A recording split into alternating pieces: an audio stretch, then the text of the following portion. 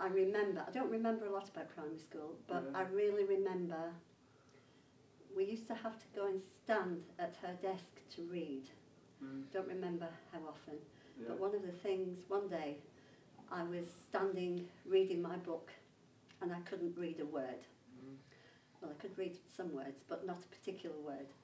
And I had to stand, and she let me stand and stand and stand because I couldn't read the word twilight. And I thought, God, that's a really hard word. You know, she shouldn't be making me stand all this time. And that made me quite angry. When I was 11, I was in Mr. Stott's class. Yes.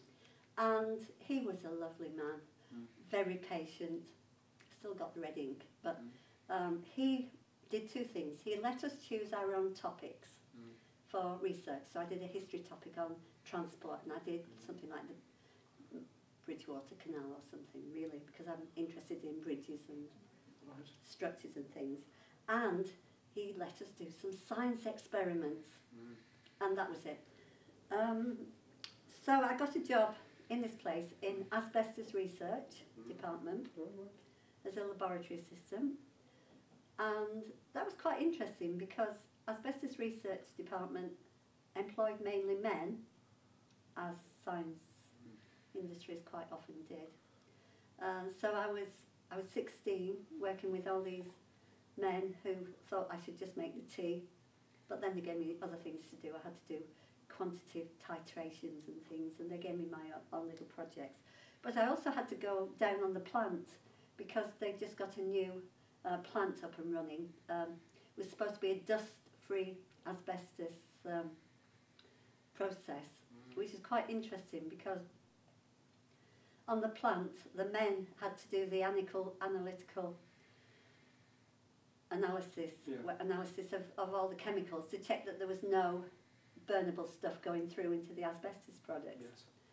That was fascinating because they quite often fiddled their results and didn't understand that actually this was important and practical. Clwyd at that time had got this idea about personalised learning in science. I don't know if you heard about that, but they were into individual worksheets, workbooks, and the years 3 to 5 had study guides that Terry Gibson wrote for them, and the years 1 and 2, so 7 and 8 they'd be now, had little topic books that I used to write for them. There were some in existence, but because it was developing, I was able to write some of these things. So I had my my classes would come in, and I taught a lot of first, second and third years, and Terry Gibson took a lot of years 3, 4 and 5 because he was better with them. And that was quite, it was really great for me. I loved the topic books. I loved the fact that children worked through at their own pace. Yes. And they had trays of equipment, so when they got to a practical piece of work, they got the tray out, and if somebody else happened to be at the same place, they'd work together on it. Oh, right. So there was opportunities for there was, but I'm not sure whether it was supposed to work like that, but but it wasn't meant to be like that. It was meant to be me helping them alongside. But my class would just come in, get their topic books out, start, no fuss, no starter, no. I sometimes, towards the end of a topic, or if I was introducing a topic, we'd have a start together. But other than that, it was all very calm, very relaxed. They put their hand up and I'd trot over and help them. And I used to say to them, well, come on, tell me what you don't understand. And I think I was being a facilitator. I think we've got to be very careful about what the practical work's for. And it isn't just to give them a rest from, they come to us in science and they say, oh, we love science because it gives us a break from, we don't have to sit and listen all the time, we can do practical stuff. Yes. I love giving them practical stuff. It's what I believe absolutely that they should be doing practical stuff.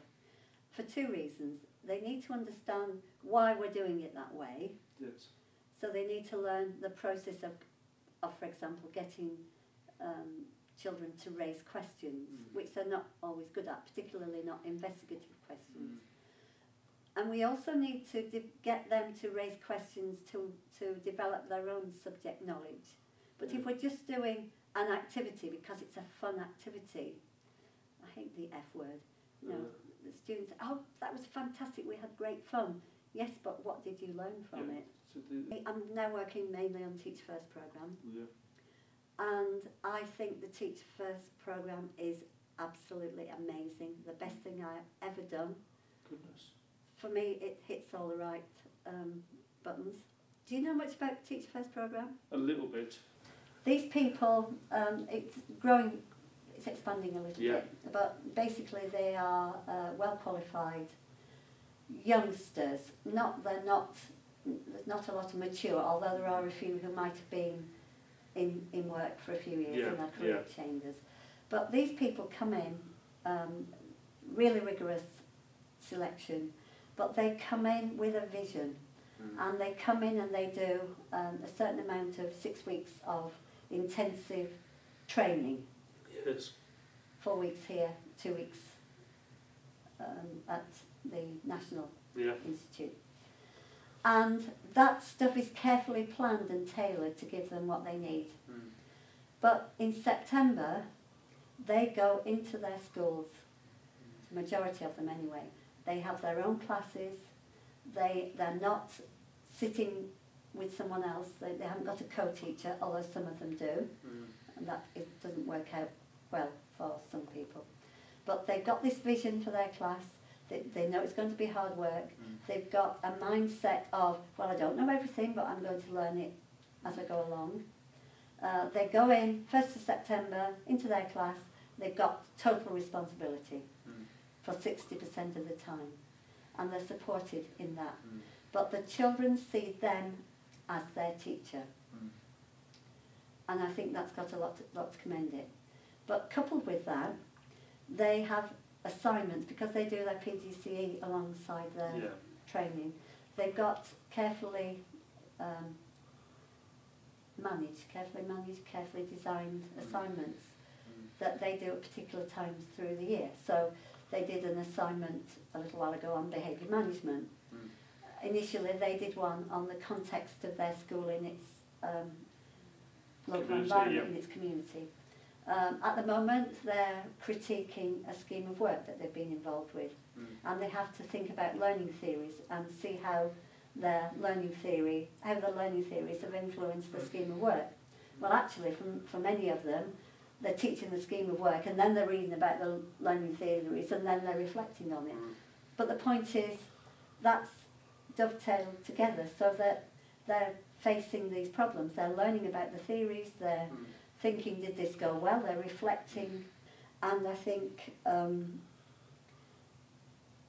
the Teach First participants become outstanding because they get the right thing at the right time. And they don't always have the answers, but they ask, and they ask questions, lots of questions, and they can argue their position on things in the schools, most of them, and they can influence change in school. But they have group placements, don't they? Though they go into a school as a group. They do in their. When they get a placement, that's not the case. No. Oh, right. In their regional institute in July, they did go into school as a group. Here, I went out. I took them into a transition day, primaries, into a transition day at Hythe Bay, and they planned activities for nursery reception year 1 children, and we had a shared experience. But when they go into school in September, they have their own class in their placement school, and the other one is on her own, and the one who's on her own is finding it most difficult. And she's also finding it most difficult, not because she isn't capable, because she's absolutely fantastic, but because she's sitting with somebody else and they share a class. And the children are not looking to her as the teacher. She doesn't have the status.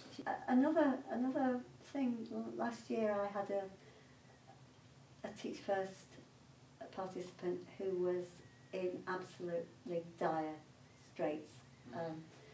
It was a very late placement.